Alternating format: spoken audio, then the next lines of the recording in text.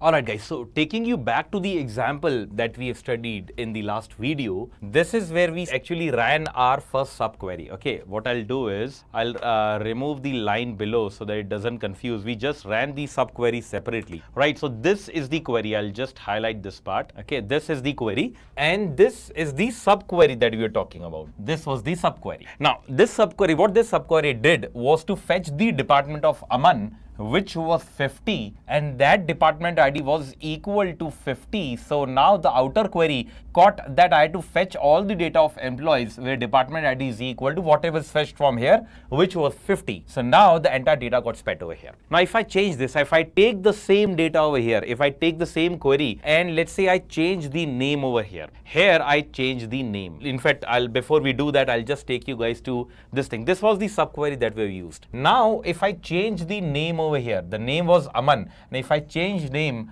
to Abhishek, let me change this name. So I've just observed something about the data. So if I change this name from Aman to Abhishek, ideally what should happen is that it should fetch the data of Abhishek or the department ID of Abhishek, fetch it to the outer query, and the same data should come out, which will give me the entire data of the department where Abhishek is working, right? That should have happened. Now let me move on to the workbench over here and let me try that. I got an error when I tried that. Okay, so I'll just probably introduce you guys to the error, and that gives me a very good opportunity to discuss something else regarding the SQL subqueries. So Abhishek is the department. Now if I run this, it gave me an error. Read the error at the below over here. It says subquery returns more than one row. That is the subquery over here returns more than one row. What do you mean by this? Let me try and run this query separately over here. Even if I run this query separately, let's see what happens. Right, it gives me department ID 70 and 10. So it says select department ID from employees where first name is Abhishek. Now I'll just have a look at the entire data, guys. I'll just run this. So can I say, I'll just minimize this so that you can have a bigger look at the data. There's a Abhishek over here. There's another Abhishek over here.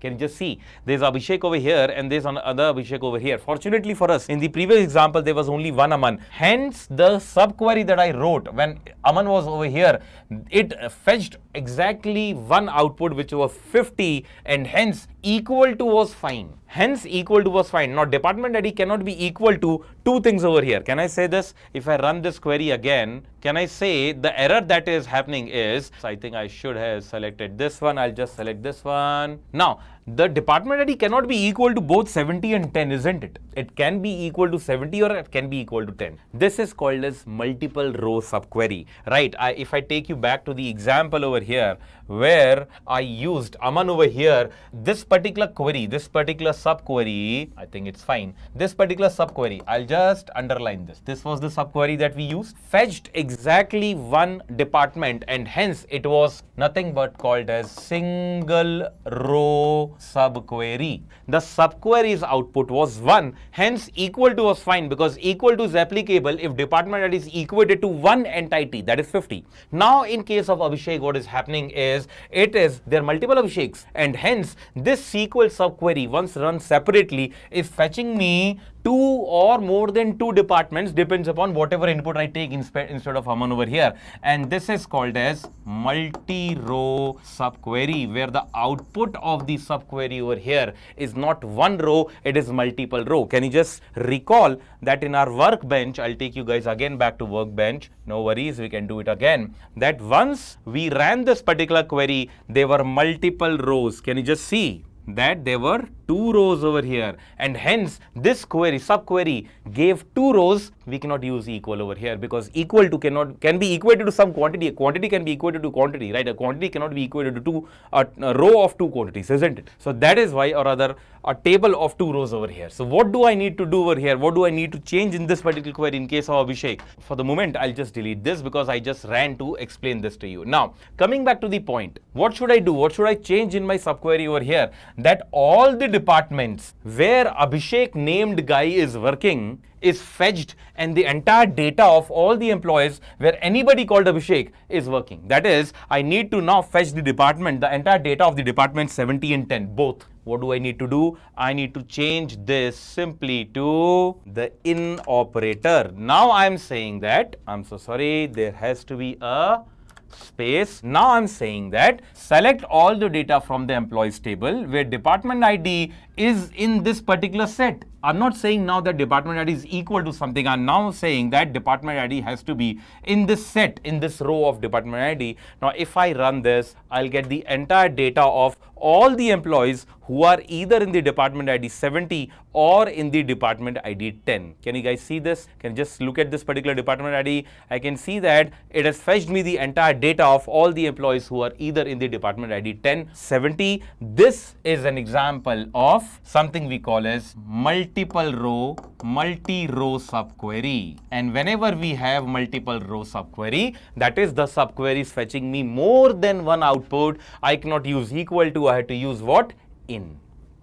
Are we clear with this? So that is the reason, that was the error. And now it gives me everything. Everywhere Abhishek named guy is there, whatever department any Abhishek is working in, it's giving me the department ID of that particular Abhishek. Now, if I say, let's say I want to go for only the department of Abhishek Fadnavis, then I need to make a simple change over here in my subquery. I'll say that where the department ID from employees, where first name is equal to Abhishek and underscore name, sorry, last name equal to this one, Fadnavis. So let me go for Fadnavis over here, right? Last name is equal to, enter over here so that you guys can see Fadnavis. So if I do this, and now if I equate it, it's okay, because I hope there's only one Abhishek Fadnavis. Now if I make it equal and still run the query, and now it's not giving me any, because probably I make the spell error over here. I think I made a spell error. Let me check this. Just right. If I run this query, still giving me null. Just a minute, guys. Okay, so there was a spell error over here. I'll just remove that. It was not Fadnavis, it was Fadnavis. Right, so if I just run this, now it's going to give me the data of only the department ID, or the entire data of all the employees belonging to the department where Abhishek Fadnavis is working. If I change it to the next Abhishek, the other Abhishek, make it Abhishek, comparatively easier surname, so I hope it doesn't give me any trouble. Yes, it doesn't. So it gives me the entire detail of all the employees who are working in department ID 70, which is the department ID of Abhishek Sharma, a classical example, ladies and gentlemen, of SQL multi-row subquery. Remember, multi-row subquery. Now, if I had to come back again and say that, okay, now let's see, can we apply this in the last name? Now I want to experiment, okay, where the last name is equal to Sharma. I'll just see this. I want the last name to be equal to Sharma. Let me try and run this. How many Sharmas are there? Now again,